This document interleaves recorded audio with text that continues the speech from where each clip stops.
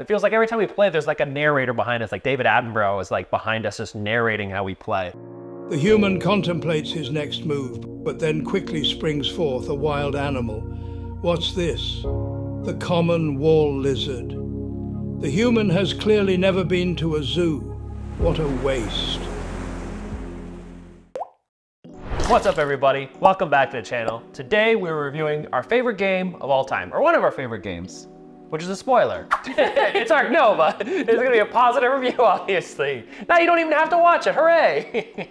Welcome, my friends, to Ark Nova, a 2 to 4 player game that plays in roughly 2 to 4 hours. Ark Nova places you at the helm of a contemporary zoo, where your goal is to run the most successful zoo possible by building pens, housing animals, supporting conservation projects, and hiring brilliant specialists.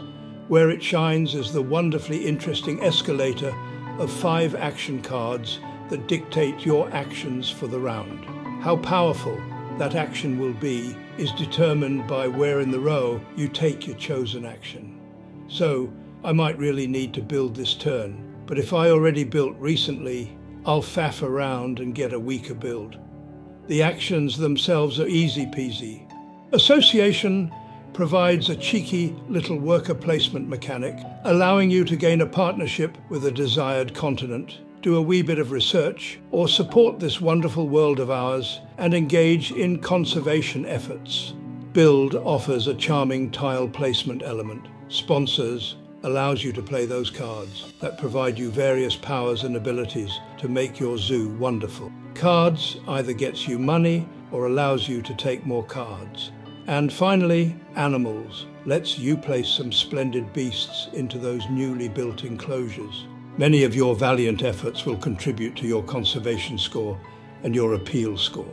When one player crosses these 2 markers, the game ends, and whoever has the largest gap between those 2 scores, provided they've crossed, is the winner. Cheerio. One thing I like about Ark Nova is that it has a really good theme. Like, it's really well integrated into the game, right? I laugh because that's like the most important thing for me in games. Like, it's done really well. Theme specifically is to games for me. Because every game I don't like, it's normally because the theme isn't super strong. It's kind of like just, you could replace it easily than the theme and it feels like and it makes learning the game easier too. Like when the theme works really well, the actions that you perform, they just make sense when they're thematically tied. Yeah, I feel like they're intuitive and it makes it so natural to play the game. It makes it so addictive. After the first game, I was like, I have a whole bunch of ideas how to play this game the next time. Yeah, and all the animals, like the animals work really well. The deck has something like 200 different things. It's a thick boy. Yeah, and the animals, what's interesting is that the powers that the animals provide, somehow they've managed to, yes, it's somewhat abstract, it has to be, but the powers kind of make sense to the animal. Like, I think the crocodiles have the snapping ability, which is clever. It makes sense and allows you to draw from the card row as if it's snapping it. And there's a lot of things, like the monkeys, they can pilfer so you could take somebody else's thing. Yeah, it's great because there's so many games that I play where the theme just kind of washes away as you're playing. You're looking at cards sometimes and the cards just become numbers. You don't care what's on them. But with here, the game refuses to allow you to simply look at everything as numbers. You have to look at the requirements for the zoo animal, if it's aquatic, if it's land. You have to look at the country that it comes from because you might get bonuses for that. Yeah, that's really cool. Yeah, and those fit thematically. The powers that the animals provide. All these things work so well together that the game just basically makes sure that you are always thinking about theme as well as mechanics. And that's a wonderful thing. Every single detail is just so well thought out that it makes the whole gameplay feel so seamless. Yeah. And to some level, I'm kind of still so impressed with this game because it feels so educational.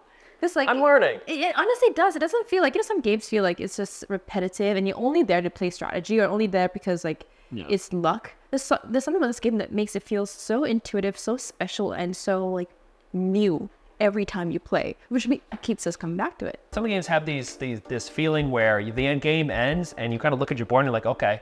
Whereas this game, it's like, oh yeah, look at all this stuff I built. Look at all these animals that I built. And that's fun. And who knew building a zoo was going to be fun? It's a zoo.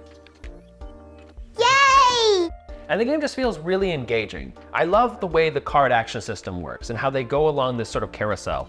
And you can play something at the one position, but it'll be a little weaker. And so maybe you're just like, wow, if I just wait until it's like the 4 or 5, or maybe I can use these X tokens. The game provides you these little tokens that sort of help you mitigate where that card is in the position. And that's a really interesting choice. And it's fun because it's like, it's also really simple because it's, in essence, you only have 5 actions that you can perform.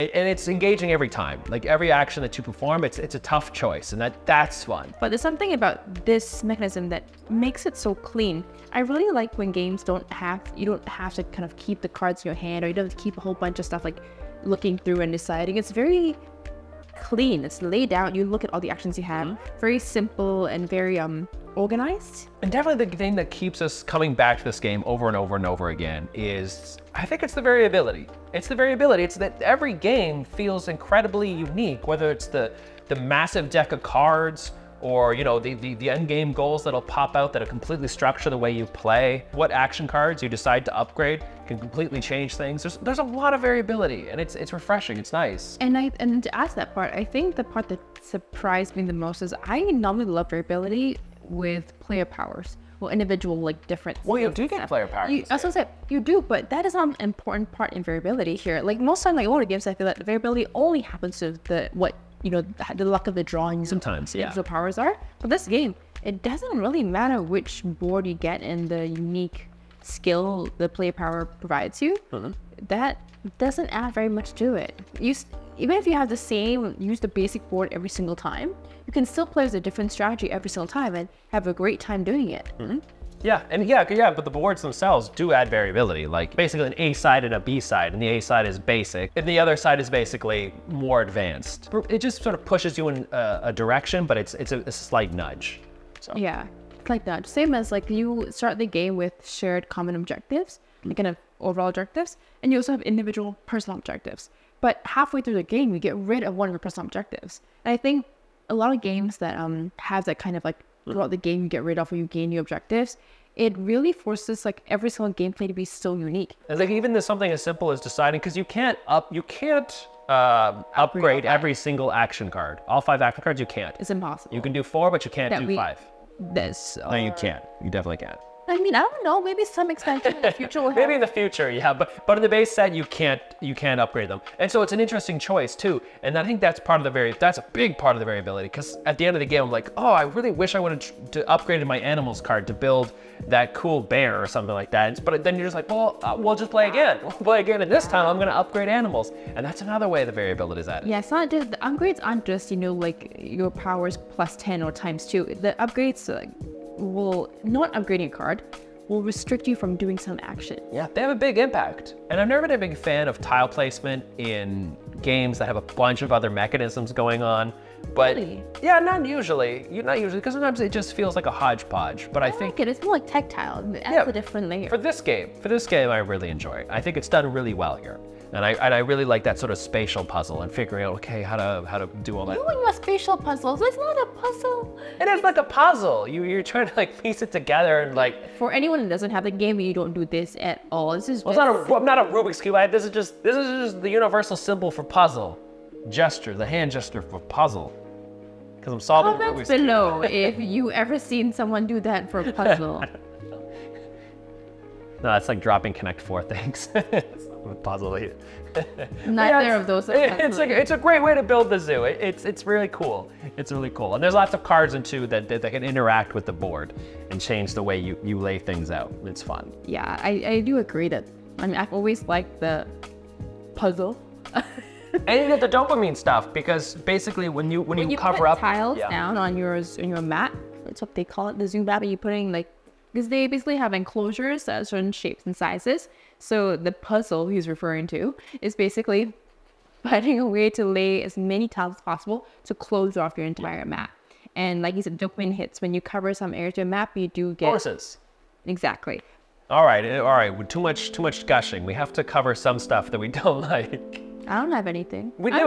We definitely do. There are some things. They're not big though, but they're there. And if you're trying to make an informed purchasing decision, you should probably know what they are in case these are just red flags for you. But one thing is player interaction. There is not a lot of player interaction. You are involved in their player's turn in that you're invested, and like you like to watch and see what they're doing because you might be racing for the same objectives. But beyond that, there's no interaction. No. There's none. Okay, disagree already. There's and none. he's also wrong. No, there's no He's interaction. wrong because there's a lot of cards where you get points or bonuses based on how many like certain type of animal that you and the other zoo have all together. So you are constantly looking at a person's zoo to keep track of like, oh, if you build another polar bear or the bear, I get additional points for something. Yeah, it does have that. It does have that. But like, I mean, come on, like, we play so many strategy games and we really only like heavy strategy. Not only like, but that's what we mostly play. Though a lot of those have no interaction. Yes, there are games like, it's like, okay, it's like game start, okay, goodbye, I'll see you in the game and the scores are tallied. Like that's the way how a lot of games go. And this one, at least we're constantly looking at each other's and worried with the points, and we're also sharing this. Well, you could draft the same cards. And you're also sharing the other board of like association tasks, where if you want to buy a continent, I think they call it partnership. Make a partnership with a country. Yeah. Continent. Yeah. Also continent. Oh yeah. Sorry. I guess When you make a partnership with the continents. Yeah. So you're fighting for those shared resources, or if you want to make a donation, those are limited donation spots. So we do this quite a lot of sharing. Going There's on. some interaction. And if you take what do you call it, loan or take money, I just take income from me. Yeah. But yeah, when you take income, you move this little coffee cup mug thing, and when whoever does more often, you do. What do you call that? Like start a break? Yeah, it's a break. Yeah, basically it travels along this path. So your actions do affect your opponent. Yeah, margin. Okay, fine. It's the most interactive game of all time. Yes. Sure. No, but you should be aware it's not the most interactive, but in terms of like your standard fair heavy Euro, it does have a bit more interaction. You compare it to the right setting, the right crowd, compared to a party game. No interaction. Sure. Yeah, but compared to other games like this, a lot of interaction. This game also, I think, might suffer from a runaway leader effect.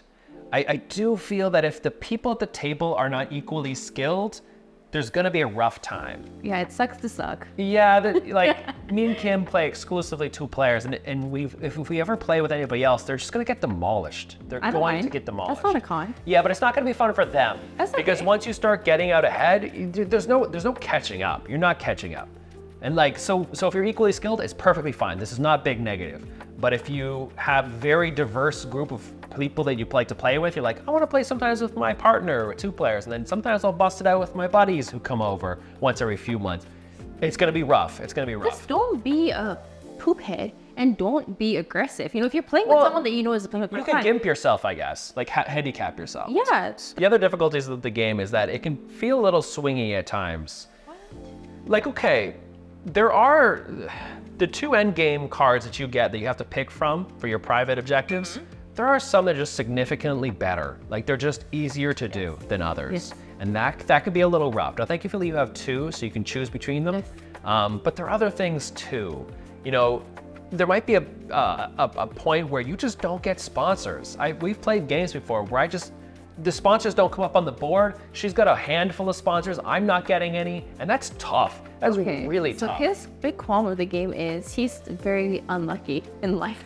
No, but I'm just saying, luck can impact this game. Luck can impact any game. Yeah, any game where there's cards. Any game where there's cards, yeah, there's gonna be some luck. But it does feel a little swingy sometimes. And there are some animal cards that are friggin' bonkers. Like if you have, I think it's like a gray elephant. I can't remember what it's another card. But it's strong as hell. But the insane cards often, like the requirements to complete them, buy them, like actually put them down in your zoo is so hard.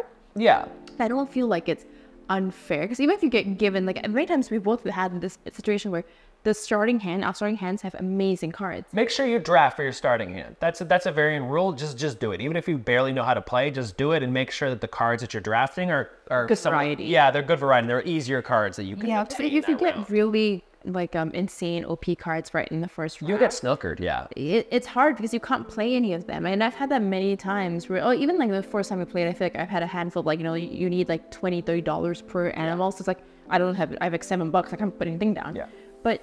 Or even the objectives, like luck. Yeah, but even the objectives, like it could be like, oh, whoever has the most herbivores, get 5 herbivores, and when it's your turn, no herbivores are available. But when it's in your opponent's turn, they just start popping up, and you're like, oh well. Then you just take the risk and draw more cards. You can draw more cards as a turn. You can. There are ways to mitigate the swinginess sometimes. You can just draw more cards. Fault. He communicated his bad luck. And snapping does help. Snapping is when you take a card from the board. But it's face up, so you know what you're taking. Yeah. Drawing. So there are ways the game at least attempts to mitigate it, which is nice. The other thing to keep note of, and the other thing that might affect whether or not you want to play this game is the playtime. Playtime's long. We play, like I said, we play exclusively 2 players. It goes from 2 hours to 3 hours, somewhere in between there. And I think we take our turns relatively quickly, but we still like to sort of savor the game and play. Savor? I don't know if we don't play quickly. We're not just... Okay, let me correct his. He's not wrong. We do take quite well to play, but I think the problem is normally some people take their turns analyzing every possible thing they could do. Maximize. And want to make sure that, like, nothing they do gives the opponent any points at all, ever. No, the best thing to do, when you do the break token, right? What you want to do is you want to make sure you look over at the other player when you know they really don't want to take a break just yet because they don't want the round to end. Because they're trying to build up something really big, like an animal or something to give them more income for the next round. You go like, oh, I'm gonna break now. Then you just move it all along, and then they get screwed. But you're okay because you planned for it. Yeah, I guess that's a good way to interact. Yeah, there's lots of interaction. I like the interaction in this game. So what he's saying is, you can be a poophead if you want to be. You can. Yeah. Don't be a poophead. But yeah, playtime. That's why he has no friends. Oh, I have lots of friends. You're my friend. But playtime can be a little rough, and like I said, we play exclusively at 2 players. In fact, we've never played, maybe we should open the review with this. We've never played this with anything other than 2 players. We played like 20, 30 times, and we only played 2 players. Way more than that. I think, we did try once. It was 3 players, and it took 4 hours. And I was like, never again. Yeah, that's kind of the problem with a lot of these, like, really good games, is that they take so long because you get so freaking invested into them, and it's like you have a new player and then they do dumb things, and you're like, and you're waiting there for them to be like, I don't know what to do, and you're like, do something. So, and when it's games that you really like and you already know what you're gonna do, is even more frustrating waiting for a new sometimes you'll have your hand like perfectly planned. You're like, I know what I'm exactly like, what I do. Oh, I can't wait till my turn. And then it's like, if you're playing 4 players, forget it. Like you just finished your turn, and now you gotta wait for 3 other people to like, just kind of putter around and not do anything. That's your middle name, Mike. No. So this is a really fantastic 2-player game, really good 3-player game, and then I don't think I'd play it with 4. Unless you're okay with just setting aside. If it's a 4-player game night, just be like, you go make dinner for the rest of us. Yeah. And I think that's will play. But yeah, it's such a fantastic game. I mean, it's my favorite game of all time so far. I think there's actually one game I would say that has been on my mind non-stop. My favorite game of all time, still probably this. Yeah, what do you give it for a score? What? My favorite game of all time. What do you think I get for a score? 20 out of 10. 20 out of 10. There's no score for that. Okay, fine. 50 out of 10. All right, she gives it a 10 out of 10. I like every single negative comment he had for it. I'm like, they're quibbles. They're like mic problems. They're not real problems. They're mic problems. If I had to like narrow down a collection to like under 10 games, this would be my very first pick. Like easy, keep this game forever. Yeah, mine too. It definitely in there. I don't know if I'd give it a 10. I think those quibbles, they knock it down to a 9. But like a 9's still good. Like Kim was saying, I still crave this game. I will say this. I do think this game is the quintessential 2-player heavy game. I really do. Right? I think it plays so brilliantly at 2 players. Yeah, so it's a solid 9 for me. Definitely check it out. We love it. One of our favorites. My absolute favorite. There's no Thanks for watching, guys. Bye. See you in the next one. Peace.